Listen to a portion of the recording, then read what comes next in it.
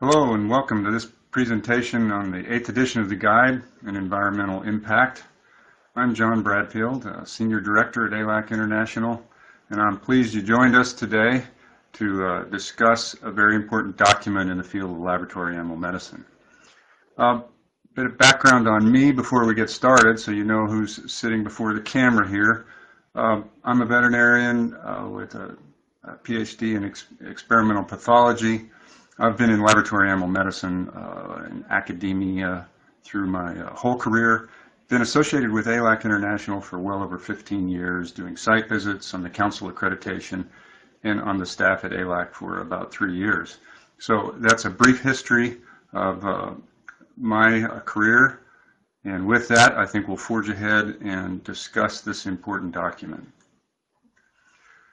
Just a brief overview on the agenda here. We'll touch on the evolution of the guide and how it got to where it is today, touch on its influence, how it's used, and then dive down into the weeds a bit on key points in chapters 1 through 5, things that we deal with on a daily basis here at ALAC, and things that we see institutions deal with and sometimes challenged by with regard to this document and how to manage their programs. So the guide originally published in 1963, a good while ago. It was not entitled the Guide for the Care and Use of Laboratory Animals, but the Laboratory Animal Facilities and Care. Its focus in those days was primarily laboratory animal facilities and husbandry programs. And as you can see on the right-hand side of this slide, the revisions that have occurred over the years, and namely the growth in the document and its content, and the scope of topics that it covers has indeed grown. When we look at the 8th edition, published in 2011, we see that it almost doubled in size. That's in part, I think, due to the 15-year time span between 1996 and 2011. The field of laboratory animal medicine and science grew tremendously during that time, so the guide had a lot of work to do to sort of encompass that growth and bring those standards into print. So, 154 pages of content in this 8th edition of the guide, and it has had a remarkable impact, I think, on how programs are managed and the standards by which we judge programs and their acceptability. If we jump back to the 96 guide, I think there was a watershed moment that occurred with the publication of that particular document, and that is captured here, I think, on page 3 with this statement. It's relatively simple, but it really had a profound impact on the use of this document that continues today, and that is that the guide charges the users of research animals with the responsibility of achieving specified outcomes, but it leaves how to accomplish these goals up to the user. In other words, a performance-based approach. That was a new concept in 1996, and it took programs and directors of programs and scientists a bit of time to adjust to this notion that there is now some flexibility in how we meet the standards rather than focusing on exactly how the standards are met in some sort of dictated fashion by the document. So that changed in 1996. Guide then also went on to say that performance goal places increasing responsibility on the user and results in interpretation. In other words, mainly the IACUC is tasked with interpreting the guide, the language of the guide. What does it mean? How do we implement those standards at our current institution, and how do they apply? That also is a new concept, and that flexibility was a bit uncomfortable for many programs. We certainly had to adapt how we used the guide and evaluate programs here at ALAC during that time. I'll say here at the outset that many of my remarks will be very ALAC-oriented, and that's both inevitable and intentional, I think. It's inevitable because I've had so much experience of looking at programs through ALAC and working with ALAC. But I would offer that ALAC uses this document in a way that no one else does. We take the standards of the guide and the language of the guide around the world as we accredit animal care and use programs. We live and breathe this language every day. And the Council on Accreditation has gone to great lengths to understand every nuance. Easier said than done.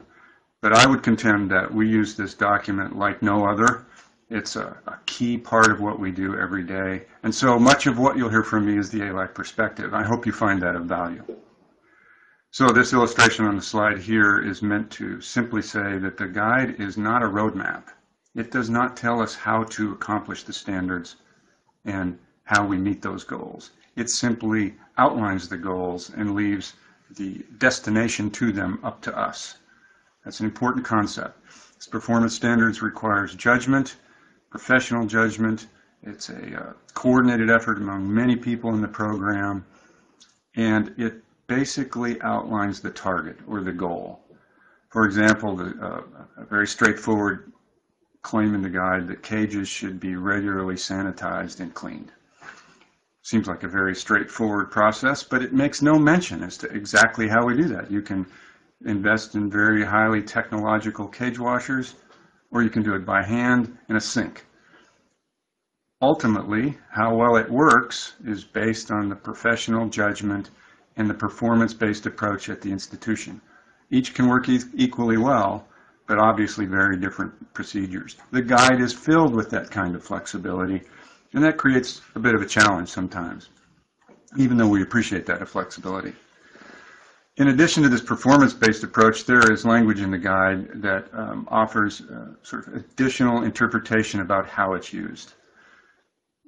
This language directly from the guide states that the guide is intentionally written in general terms, that it requires professional judgment to interpret the language of the guide, and that IACUCs, namely, or ethical committees or ethics committees, oversight bodies, whatever you call that committee with a primary role of oversight in your institution, has a key role in the interpretation, implementation, and oversight, as well as the ultimate evaluation of the program itself.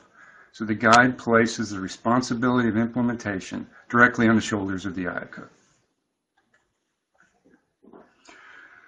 So this notion of performance standards and the fact that the guide is written in general terms can be both a blessing and a curse, we find. Sometimes we take great comfort in the fact that a document will tell us not only what to do, but how to do it. There's little room for interpretation in such a scenario, and we may not like it, but at least we understand it and we do it. The guide is not that kind of document. It allows us to interpret and employ a variety of flexible measures to attain the goal. So that creates confusion. It creates debate, discussion. This creates a workload associated with implementation and understanding the guide. So I would offer that it's both a blessing and a curse. We like the flexibility that the guide offers, that we can achieve a goal in many different ways, but it also creates some consternation in that we have to figure out how to do that. I think with the advent of the performance standards back in 1996 and the language of the guide that reflected the performance-based approach, it became a worldwide document. A few of the language translations of the guide are listed here on the screen. They include Chinese, Japanese, Turkish, Russian, French, German, Thai. So this document was translated back in 1996 to many regions of the world owing to its written in general terms approach, meaning that it can be applied in almost any animal care program, hence its utility, hence its impact around the world. And part of the reason why ALAC uses it as one of its 3 primary standards as we go around the world to evaluate animal care programs. The 8th edition of the guide is well on its way to translation in many languages. And so I think as time goes on, that number of languages will grow, and the use of the document will also continue to grow around the globe. So it really has a worldwide impact. Well, let's move on and investigate some of the details, down in the weeds sort of details in this document. A general overview here of the 8th edition of the guide, the 2011 guide. It's written in 5 chapters. The previous version was 4. Chapter 1 introduces key concepts and sort of the fundamental foundation approach to the rest of the chapters, including animal care and use program, environment, housing and management, veterinary care, and physical plant, with a pretty hefty list of appendices to support the language in the guide.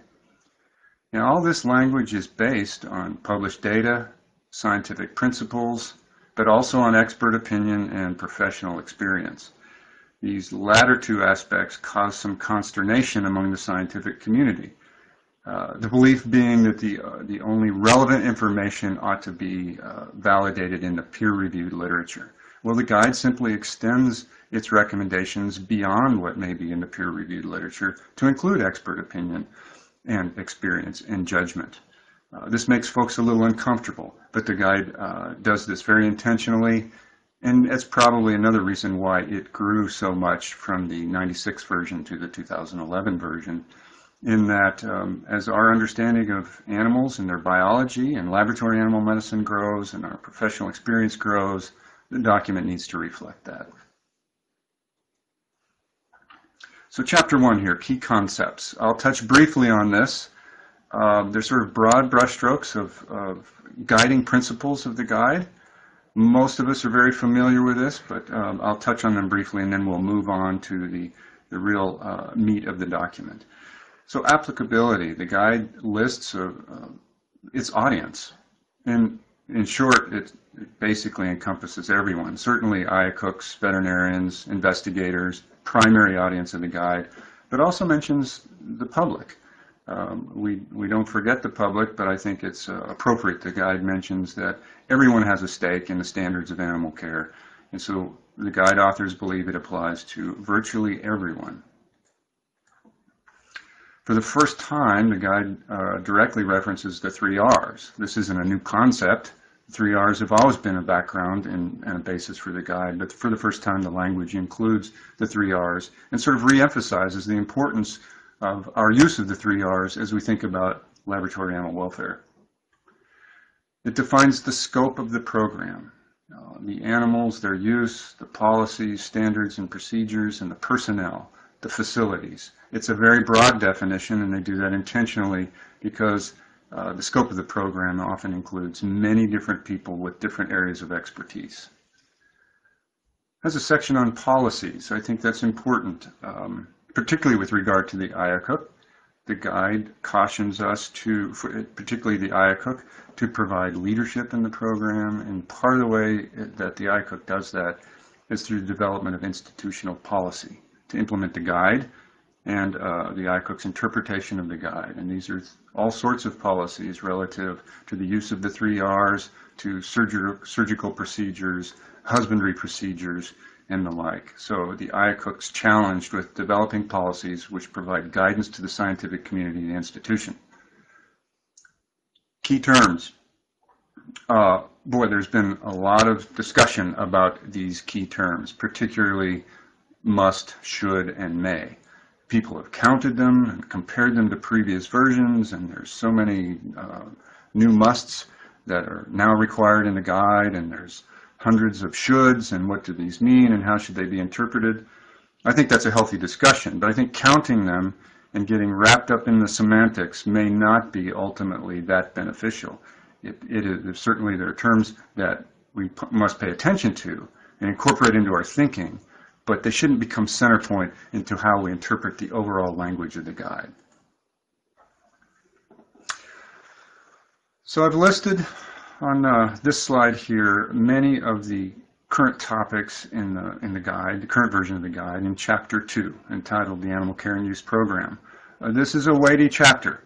It covers a wide variety in terms of breadth and scope of topics, both to IACUC function, but also to occupational health and safety, and a number of issues related to reviewing protocols. So we'll touch on a few of these as we go through. Obviously, we don't have time to do them all. If we were to do this document justice, we would probably be here for a week, and you might not tolerate that time frame too well. So we're going to condense this dramatically down into a 1 hour or shorter presentation. So these, I think, are some of the key areas that we at ALAC see programs deal with, struggle with. We get questions about these, and so I've highlighted these as ones to cover in this presentation. The guide indicates now that there's an approach to program management, animal program management, which is collaborative, or ought to be collaborative. And this is maybe it's not a new concept, but it's newly articulated. This collaborative approach involves the IACUC, the attending veterinarian, institutional official, and by implication, the scientific community or the PI. So there's a charge now for regular communication among the ICUC, the AV, and the IO, institutional official, attending veterinarian. And there's clearly a collaborative relationship that ought to be in place when managing the overall program. The guide clearly states this. We see the most successful programs embrace this notion, and when it works well, it benefits the program. Collaborations. We get a lot of questions about collaborations. Let's face it, animal use and research in general is global, and we collaborate with colleagues around the globe.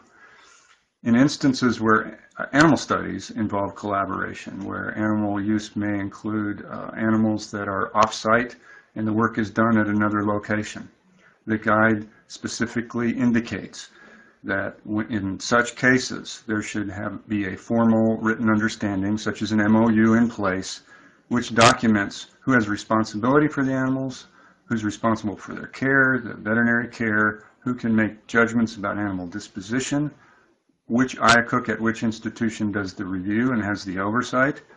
So the Memorandum of Understanding spells out all those details of day-to-day animal care and use that might slip through the cracks otherwise when the animal use is shared between two institutions. We look for that at ALAC when we do site visits to ensure that institutions have thought about those sort of details when the animal use is shared in two different locations.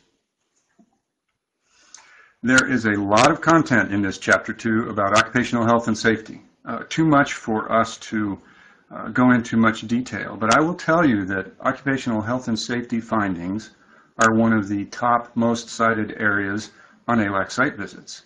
Occupational health and safety is a broad program at the institution, likely. It involves many people in a variety of activities. These are difficult programs to administer, and hence there's a lot of ways to misstep. We see this on ALAC site visits, and we return to the guide for guidance about how we should manage and implement our occupational health and safety programs with regard to animal use. First among these principles is job risk assessment and hazard identification.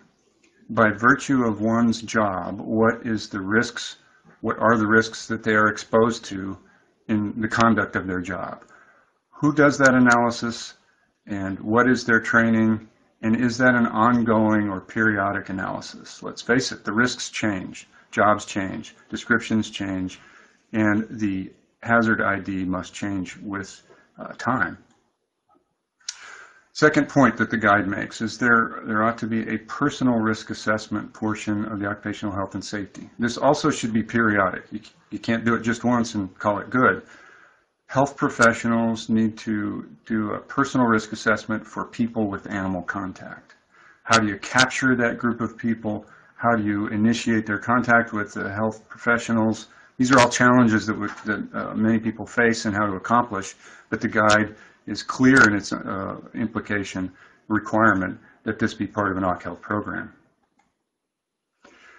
It outlines control and prevention strategies, a hierarchy for such things. So how do you protect personnel? Number one is proper facilities and equipment, proper design, proper HVAC systems, protective equipment, biosafety cabinets and fume hoods and the like. How are those used and implemented? And they should be the first line of defense. Secondly, effective safety procedures and protocols. What are the procedures in place to manage dealing with hazards such as animal use or biosafety or chemicals or radiation? And then third and last, according to this hierarchy in the guide, is the use of personal protective equipment or PPE. We see a number of programs that use PPE first, and that can be a problem. So using the facility and procedures first, followed by PPE, is the outline in the guide, and that's what we look for in ALAC site visits.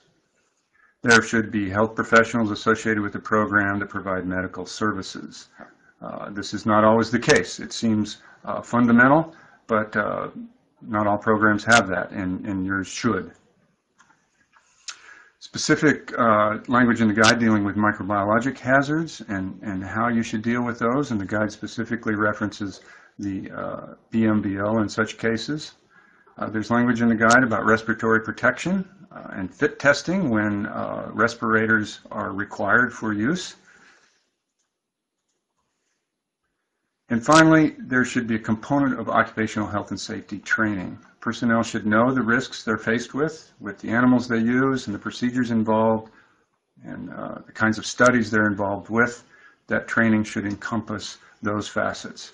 The guide specifically references the BMBL in terms of microbiologic hazards, and we use that as a reference resource on site visits. So if you're using microbiologic hazards, you should be following the recommendations of the BMBL.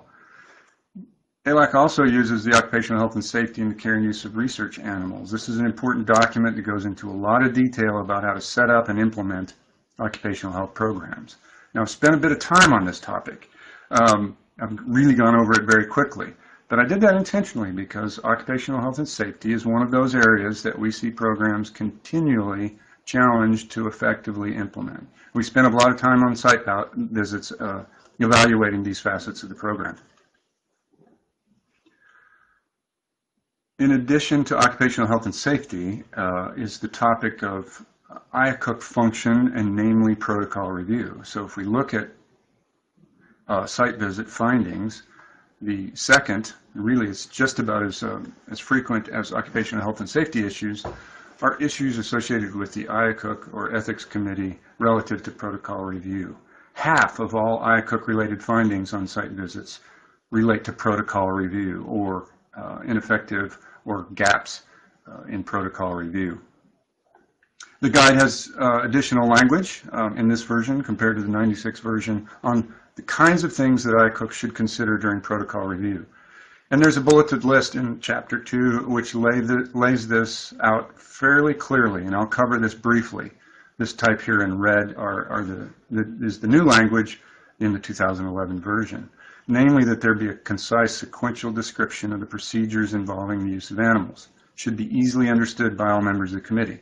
It seems very straightforward, but this can be challenging to accomplish in some protocols. They're complex. And so sometimes the committee may not have a full understanding of the animal use. If that occurs, we think that's a problem.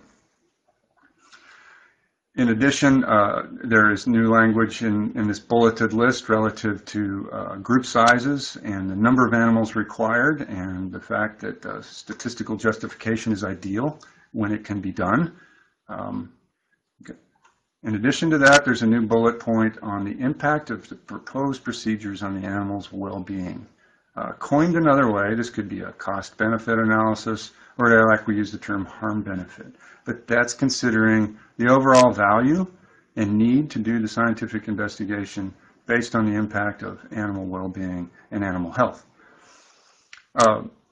There should be description of surgical procedures, and particularly descriptions of post-surgical and post-procedural care for the animals, as well as a description for the rationale and anticipated selected endpoints. We believe this is both experimental endpoints described in the protocol as well as humane endpoints described in the protocol. We look very carefully at protocols to see if it encapsulates these basic functions. I'll touch more on that later on. Also in this list, long-lived species. Perhaps their final disposition when the research project is completed, and considerations for options for long-lived species. That's new language in the guide.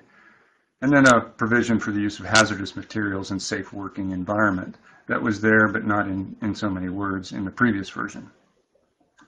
In addition to that bulleted list, there's a number of topics that the guide labels special considerations for protocol review. And again, we see this experimental and humane endpoints, unexpected outcomes, and the like. You can see the list here on the screen, and I'll touch on a few of these because we've had quite a bit of discussion at ALAC and the council itself, but also a lot of questions from institutions about how these special considerations are implemented during protocol review. What do they involve? I'll step back to the 40,000 foot level here. This is a sort of a ridiculous slide. It's probably too small for you to read, and I list it here only for illustrative purposes. In the U.S., this is a list of required elements of protocol review by the IACUC. Now, not all protocols will involve this entire list, but just looking at the number of bullet points on this list sort of underscores the complexity and the workload involved that IACUCs are faced with to follow these tenets in the guide. I've also listed some from the animal welfare regulations here. But in the U.S., both of those apply, and IACUCs are obligated to follow them. This is no small task.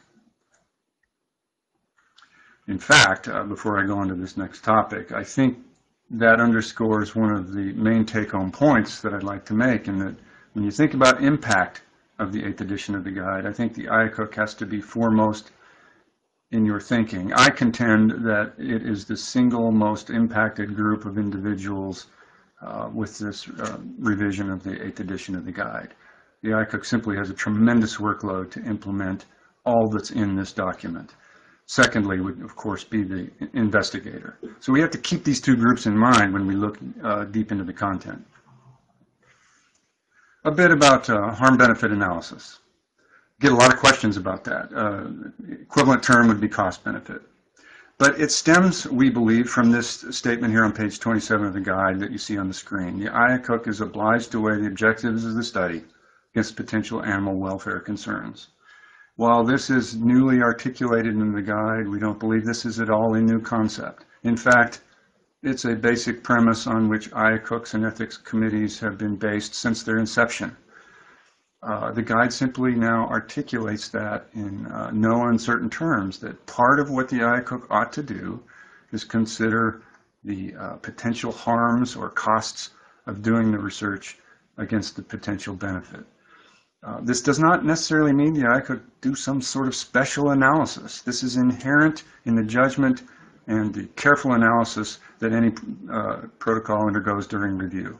And so it's not necessarily anything special, but it's something that should be sort of in the back of our minds whenever we review protocols. And for protocols that involve the potential for pain and distress, this analysis gets even more important. And capturing the IACUC's consideration of these issues is often beneficial, either in the minutes or in questions back to the PI.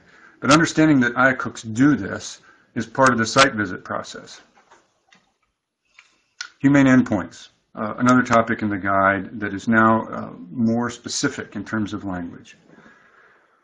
Critical aspect for protocols with the potential for pain and distress, they should be clearly defined in the protocol, humane endpoints that is. Their determination should involve the PI, the veterinarian, and the IACUC before the study starts. And the guide says there are 4 critical criteria when evaluating humane endpoints or establishing humane endpoints. Number 1, a precise definition, as precise as possible. The old terminology of, say, moribund may not meet this definition. That can be a vague term, and it means different things to different people. So describing clinical conditions, for example, that the animals will exhibit when they reach a humane endpoint is likely important. Secondly, frequency of observations. How often will these animals be observed to see if they're reaching their endpoint, and what is the training of the personnel making these observations? Will they recognize the endpoint? And lastly, do they know what the required actions are when the endpoint is reached? These 4 critical areas are outlined in the guide. This comes directly from the guide, and ALAC looks specifically for these, and that IACUCs consider these during protocol review. This, I have to smile a little bit whenever I see this topic because, boy, it has received a lot of discussion and a lot of concern on the part of the scientific community, and rightly so, I think. The guide has new language that indicates that whenever possible, pharmaceutical-grade substances should be used. I think, well, I know that we at ALAC, and I also suspect that the authors of the guide did not intend for that statement to include such things as test articles. By their very nature, there may not be a pharmaceutical mass-produced product that can be used for a test article. By their very nature, they're in development. It's the point of the study. It's part of the variables that are under research. So it may not apply easily, this requirement for non-pharmaceutical or for pharmaceutical grade substances to test articles.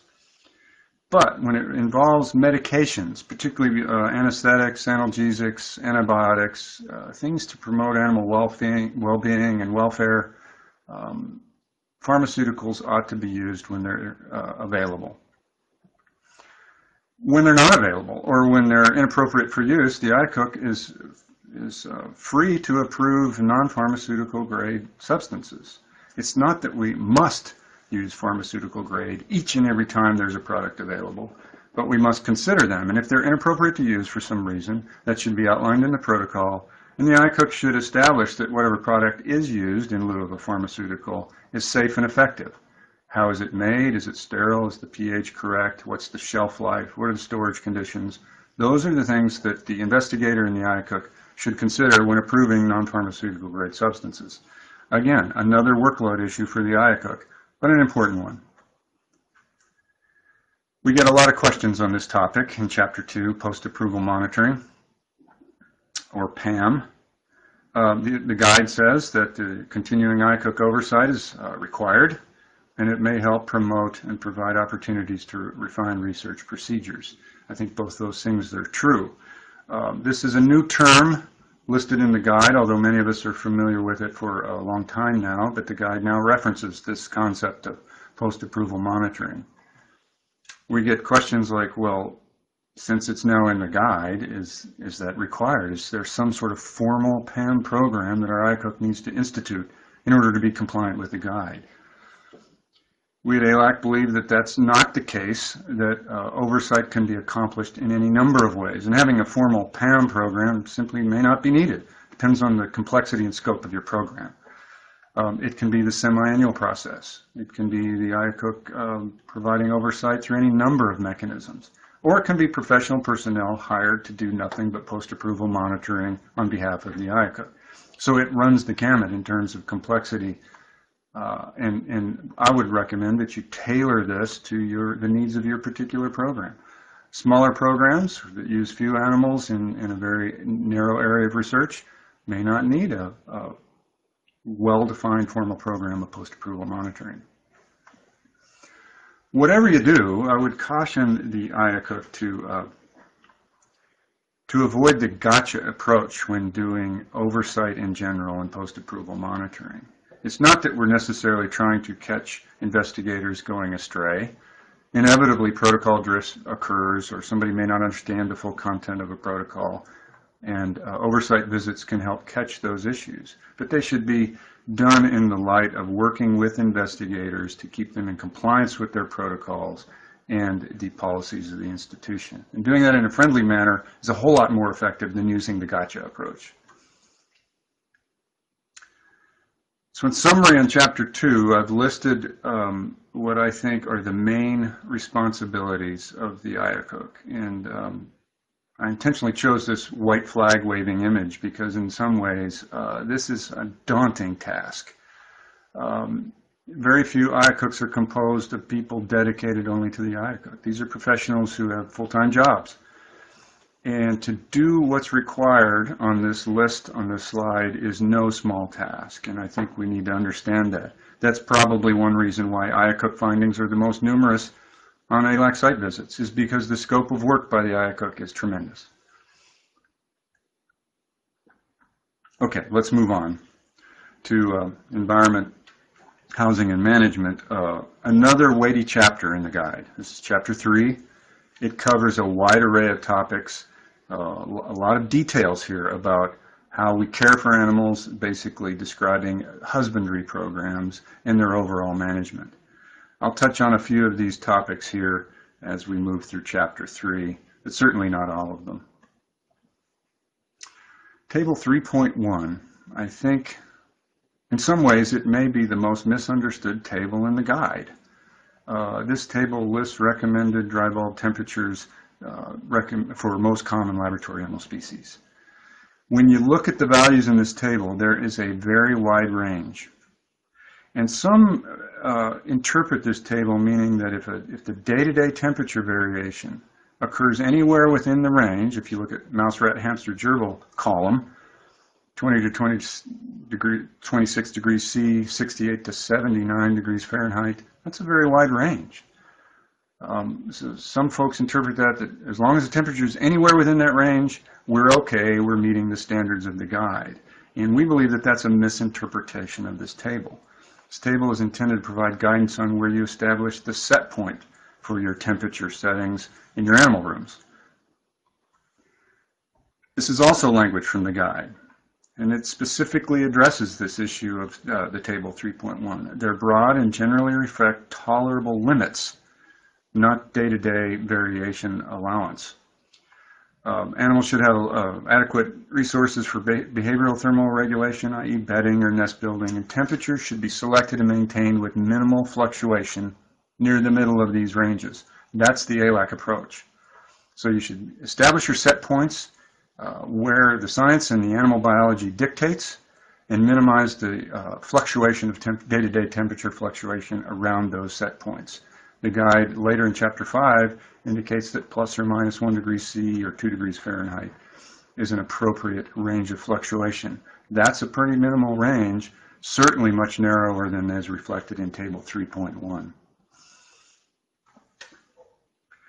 Maybe the most talked about topic in the 8th edition of the guide. Certainly the Council on Accreditation is still discussing the nuances of social housing, and I think many programs are too, depending on the species of animal. This is a busy slide, but focus on the type in red here, and that the guide indicates that we should account for the animal's behavioral needs, their social needs. They should be housed in stable pairs and groups of compatible individuals, a should word again. There should be appropriate social interactions, and single housing of social animals should be the exception.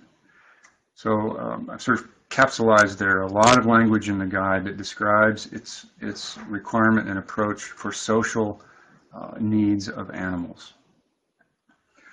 We get a lot of questions about this, and basically the ALAC position is that social housing should be the default. If animals can't be socially housed, either due to veterinary reasons or needs of the science or because they're incompatible, fine.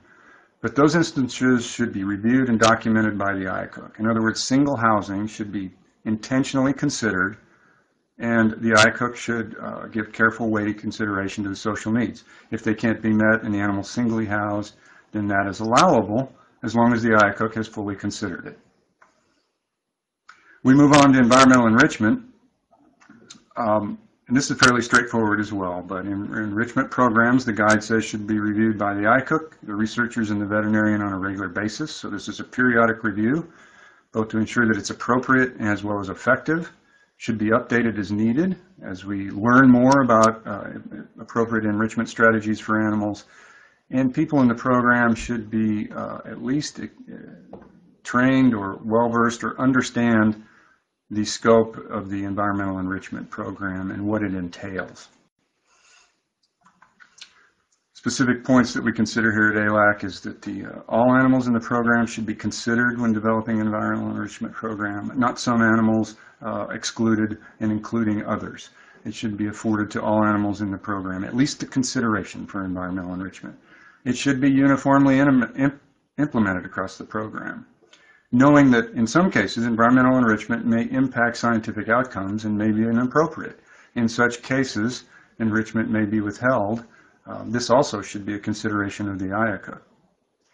There's a need also, we think, to consider personnel safety and biosecurity with enrichment items, hence the need for ongoing review and assessment.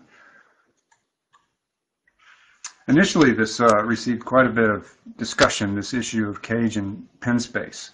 We've seen some issues since we implemented the use of the guide and ALAC site visit, but it's proven not to be that tricky for institutions. Many people turned right to tables 3.2 through 3.6. These list the various species and the recommended starting points for cage sizes. And there was some new language in these tables with regard to mice and rats with litters and non-human primates. We should keep in mind that these tables, by their very nature, are engineering standards. They list recommended starting points. The guide also has a whole host of performance standards or criteria listed in the guide in the text. And so we would caution programs to read this section on cage and pen space very thoroughly, because the guide has a lot to say other than just the numbers and engineering standards in those tables. So briefly, the performance standards described in the guide, one here on the page, that animals should be able to make natural postures and postural adjustments, should have ready access to food and water, and comfortably rest away from areas soiled by feces and urine. Performance criteria. Socially housed animals should have the ability and enough space to escape aggression or hide. Cage height should take into account postural adjustments and clearance from structures within the cage, and particularly the cage ceiling. And final example here is, particularly with regard to rodents, that there should be sufficient space to allow the pups to develop to weaning without detrimental effects to either the mother or the litter. These are performance criteria that institutions should consider when establishing how to use the cages that are in place. Let's focus less on the size of the cage, that's only one aspect, and focus on the nature of how that space in the cage is used. Still in Chapter 3 here, monitoring effectiveness of sanitation. I mentioned at the beginning this issue of washing cages, and that you can do this in any number of ways, and that's true.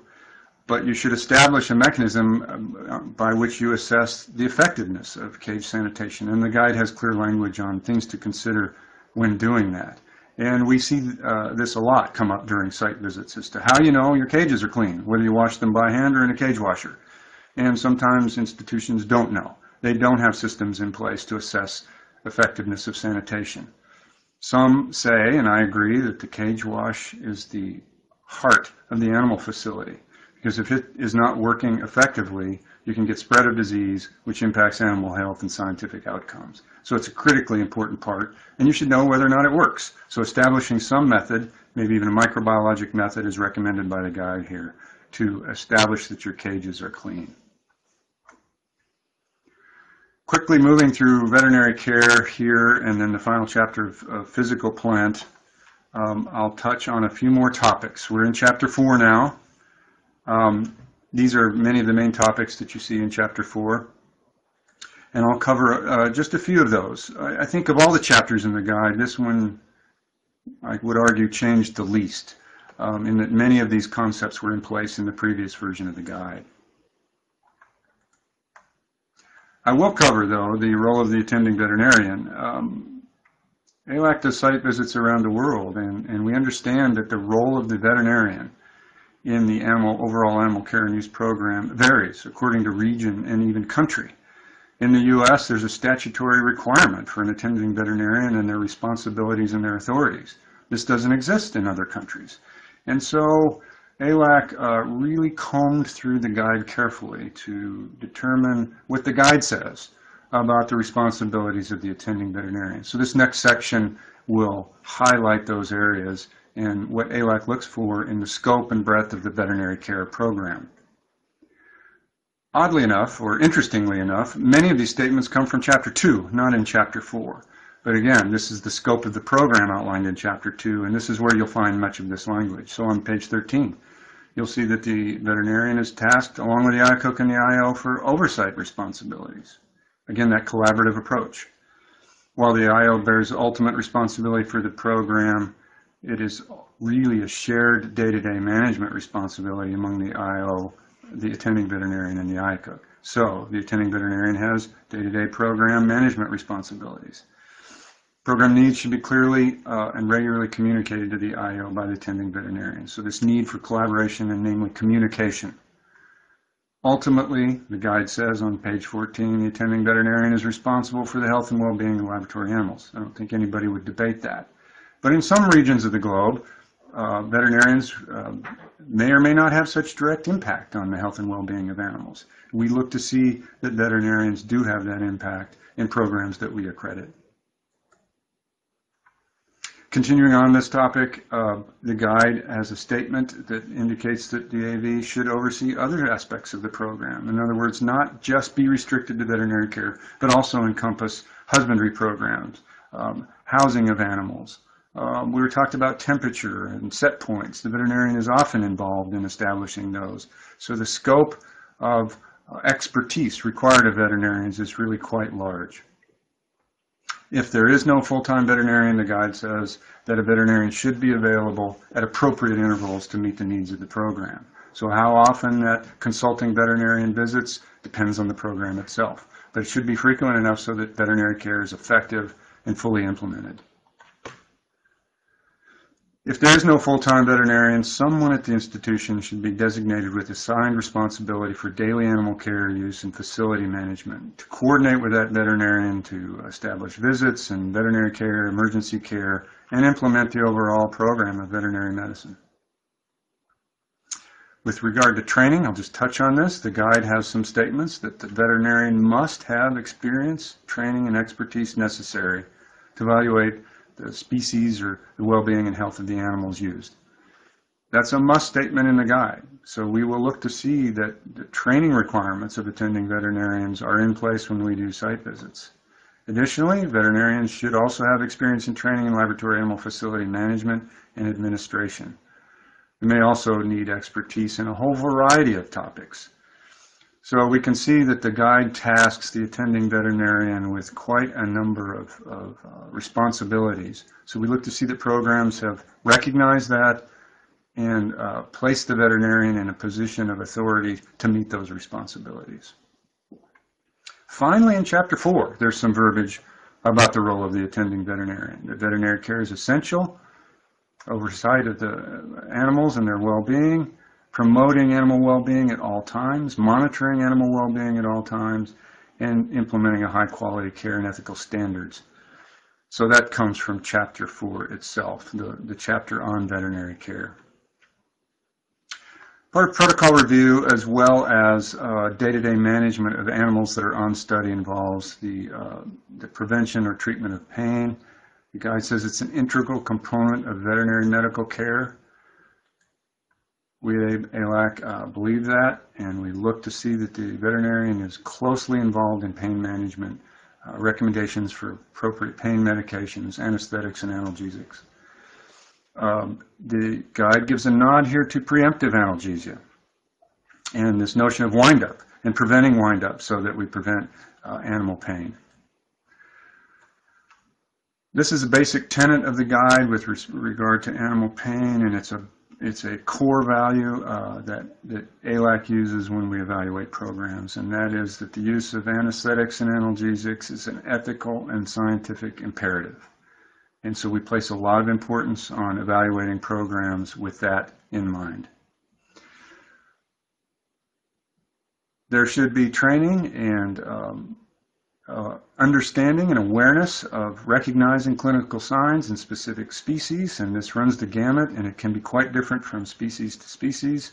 Veterinarians know this, but another core principle that the guide has been based on for a number of iterations, but certainly in this most recent one, is that unless the contrary is known, if a procedure would cause pain in humans, we assume it causes pain in animals. And it is on that premise that we evaluate protocols, establish pain relief regimens, and implement them and make sure that they're followed. Likewise, the guide addresses distress, and it defines it as an aversive state in which animals fail to cope or adjust to various stressors. Implementation of clear, appropriate, and humane experimental endpoints is critical, both to limiting distress as well as pain. And this gets back to those 4 key principles of establishing humane endpoints, particularly for protocols that involve the potential for pain. Lastly in this chapter is the topic of euthanasia. The ALAC Council has adopted the AVMA guidelines on euthanasia and the most recent iteration of that, so you should be very familiar with the details of that. We have had a lot of questions about the AVMA guidelines and how they're used, and particularly about CO2 euthanasia for smaller species. And we find this line in the guide that says, unless a deviation is justified or scientific medical reasons, methods of euthanasia should be consistent with the AVMA guidelines. Specifically with regard to CO2, should use sources from compressed gas cylinders, a displacement rate of 10 to 30% volume per minute, avoid pre-filled chambers, and a method to verify death. Those are key points outlined in the AVMA guidelines, and those are things that we look for when we look at procedures for the proper euthanasia of animals. Last chapter is also a weighty chapter, and it covers physical plant. There's way too many topics for us to address here, but I'll choose a few, and then we'll wrap it up. This notion of animals in laboratories, we call those satellites. When animals are maintained outside the animal facility, we expect that the basic overall conditions in those satellite facilities meet the same standards as those required in the animal facilities themselves. And the guide lends credence to this notion with this statement on the screen. So wherever you're housing animals, particularly outside the animal facility, you have to think about the things that you normally would in the animal facility. Security, temperature, HVAC, procedures for sanitation, transport back and forth to the satellite facility, occupational health and safety issues with regard to animal allergy. All those facets that you would think about in the animal facility also apply to satellites.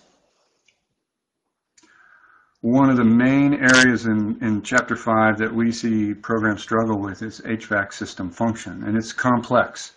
These are expensive systems. They're often delicate systems. They can be fragile and difficult to balance and maintain. So we see programs struggle with those. But with regard to HVAC, we expect that temperature control be paramount, because when temperature control is not good, animal well-being suffers, and maybe even animal deaths result. There should be high temperature fail-safes, such as reheat coils that fail in the closed position, a very effective monitoring of the environment, the animal room environment, the temperature, the humidity, air pressure differentials, alarm set points so that when temperatures get out of alarm, appropriate actions can be taken. Also important with HVAC system function is ventilation, airflow direction, and then assessing HVAC function periodically. At ALAC, we require this every 3 years. And also that the HVAC system function at some minimal level, even during power outages. I'll note here that when we analyze the kinds of disasters reported to ALAC and where they occurred, is it flood, is it fire, is it hurricane, what is it? We note that over the last 5 years, 71% of the disasters reported to ALAC were the result of HVAC or some other system malfunction. So far and away, the biggest category of disasters that impact animal welfare occur within the facility itself, namely that HVAC system. So whatever attention you pay to maintaining that system is good and well-founded. Rack washer safety, the guide says that we should consider personnel safety in these pieces of equipment. They're dangerous and sometimes even deadly. At ALAC, we have 4 basic tenets to implement this safety, and that is ease of egress, a device inside the chamber that will stop the flow of the water, de-energizing device, and that people be well trained in the training devices themselves. Lastly, that the safety features on the machine be labeled with signage that's legible.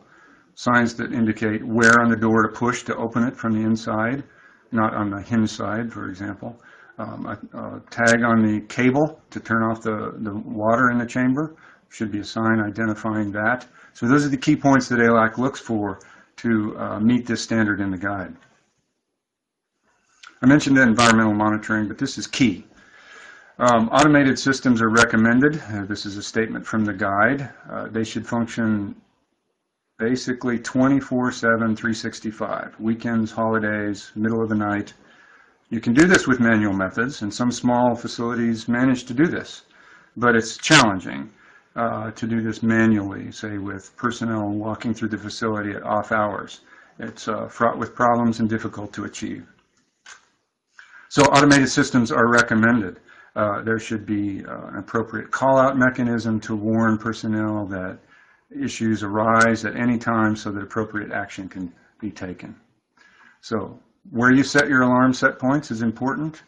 The ability to notify personnel, continuous coverage, and monitoring temperature and conditions at the room level are all key features we look for. Not monitoring at the building level, but at the room level where the animals are. So with that, I think we'll summarize and then try to address a few questions. So the guide's intentionally written in general language. It uses performance standards and allows us latitude on how we implement. This is a little uncomfortable for us sometimes because we have to understand the guide. We have to be smart about what the content of the guide is and what the language says. And we have to implement that correctly. This has a significant impact on IACUCs, namely, and investigators as well. If IACUCs continually interpret requirements of the guide, this can really increase regulatory burden at the institutional level. And we see this all the time. So IACUCs need to be really smart about what the guide says and when the guide gives us flexibility. And we should use that flexibility to the benefit of the program. If we look at those key facets of IACUCs, we think about protocol review, that it be thorough and detailed and careful, that there be some mechanism for program oversight, that this is ongoing, whether it be a semi-annual process or a post-approval monitoring program. There should be a robust occupational health and safety program. If we look at environment and housing and management, social housing, environmental enrichment, and cage space are key issues for consideration. The IACUC should be involved in making those policies and decisions about those key aspects of the environment. Veterinarian has a multifaceted role, particularly important as we go around the globe, and specifically managing pain and distress. We just completed the physical plant portion, HVAC, HVAC, HVAC, because that has such profound implications with regard to animal well-being. Satellite management and cage and rack washer safety are also key aspects to that physical plant. With that, I will wrap up. I think we're pretty close to the end of our time, but I'm going to see what sort of questions we have and scroll through these. There's a question about CO2 euthanasia and whether or not ALAC requires the CO2 chamber to be physically evacuated before placing other animals in the chamber. It's a good question. And I'll make a caveat point here at the beginning that the ALAC Council is still working through some of these fine details. So you have to stay tuned on this one. I think the answer of evacuating the chamber depends on how it's used, how much time between batches in euthanasia. So if the top was off the chamber and there's a potential for a lot of room air to be mixed with the CO2 in that chamber, effectively evacuating it just by normal usage, maybe you don't need to evacuate that chamber. On the other hand, if the next batch of animals is going in immediately after the first batch was removed, maybe evacuation would be required. The point is not to exceed that 10 to 30% displacement rate recommended in the guidelines. Those were recommended based on peer-reviewed literature about when pain and nociception occurs at around that 30% rate. So exceeding that may induce animal pain and distress. Is it possible to approve the use of sodium pentobarbital for all studies in one organization? You know, this is an interesting one because this drug has essentially been made unavailable due to its expense. OLA has recognized that, and I think the USDA as well. And I think that's a decision that the IACUC can make. If the drug is so expensive as to be rendered virtually inaccessible, and sodium pentobarbital is required for the conduct of certain procedures, then alternatives can be made available. And the IACUC could establish a policy on how that can be done effectively. Guidelines for what to use, how to prepare it, and how to make sure it's safe and effective.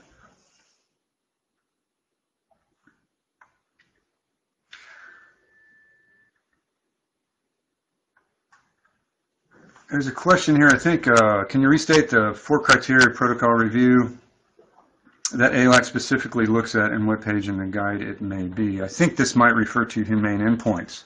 I'll test myself here and see if I can recall them off the top of my head, if I understand the question correctly. Number 1 consideration is a precise definition of the endpoint, what the animals will be experiencing and the clinical signs that will be observed. Precise. Number 2, what's the frequency of observation of those animals? As they get more painful or sicker, the frequency might need to increase. And so discussions like that would be important. The training of personnel that will be making those observations of the animals. What do they know? Can they recognize the endpoint when they see it? And finally, what is the action that they are required to take when the endpoint is reached?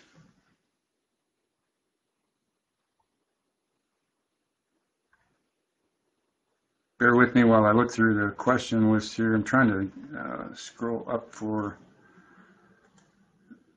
additional questions.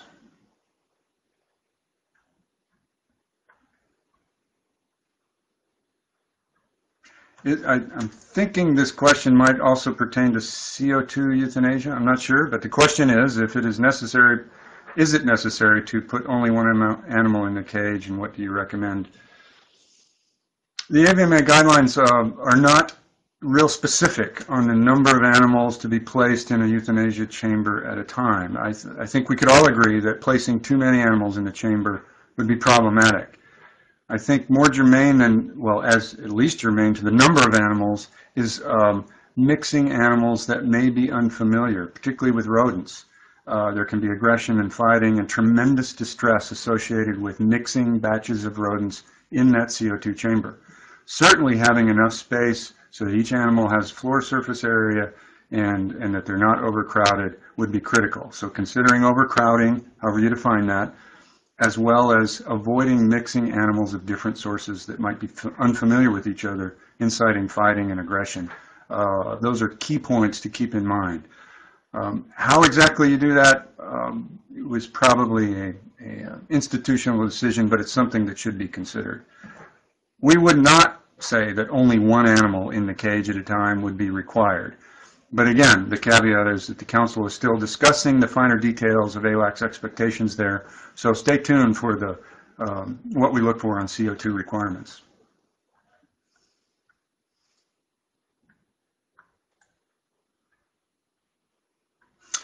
How do you decide when it's appropriate time to do post-approval monitoring, and who should be in charge of it?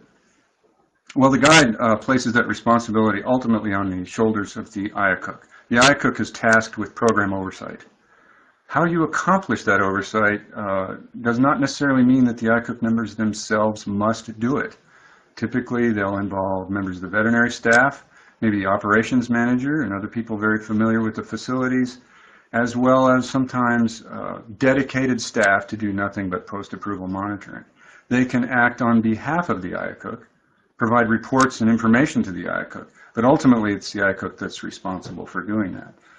The frequency of that may depend on the nature and the work of the studies involved. The more invasive or tricky the studies are, perhaps the more frequent visits ought to be. Surgery, for example, if there's a laboratory doing surgery, you might visit that lab more frequently than if animals are simply brought to the lab, say, for blood pressure cuff measurements 3 times a week. There's a difference in those kind of procedures, and a frequency and a hierarchy of when you visit them might certainly be very appropriate. I think that brings us to the end of our time, and so I think it may be time to sign off. I appreciate your attention and your attendance. I hope this brief overview of the guide was helpful, and thanks for joining us.